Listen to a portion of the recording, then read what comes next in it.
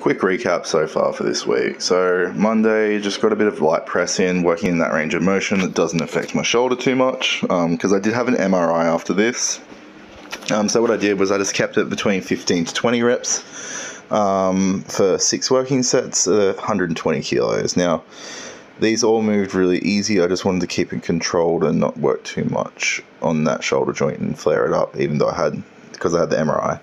After that, I had my MRI. It hurt quite a fair bit. So coming into today, which was a Deload deadlift, worked up to 270 without a belt. I am going into a block with a belt, so I thought I'd start introducing again. Went up to a top single of 320, and then just went into some light working sets on 275 kilos or 600 pounds-ish.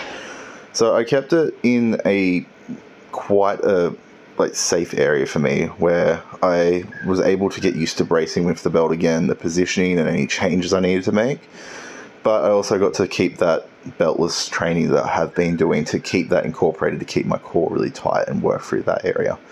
After this, I just went on to the hack squat, where I just worked on some really easy sets on 1, 2, and 3 plates with really slow eccentric portions, or a pause at the bottom, depending on what I was doing for that set.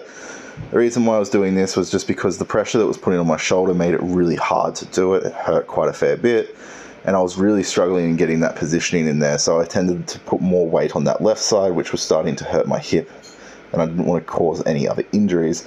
So with this, I put the belt on, just wanted to get used to it for that. After that, went on to leg press and some calf raises, just did 7 plates aside. Kept this really easy, just wanted to get a feel for that quad because I couldn't do the squats properly.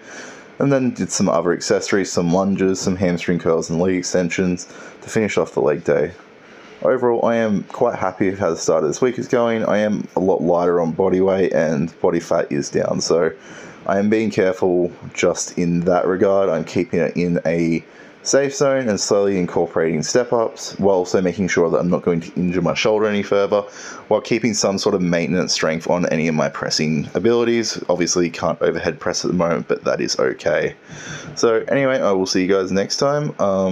Yeah.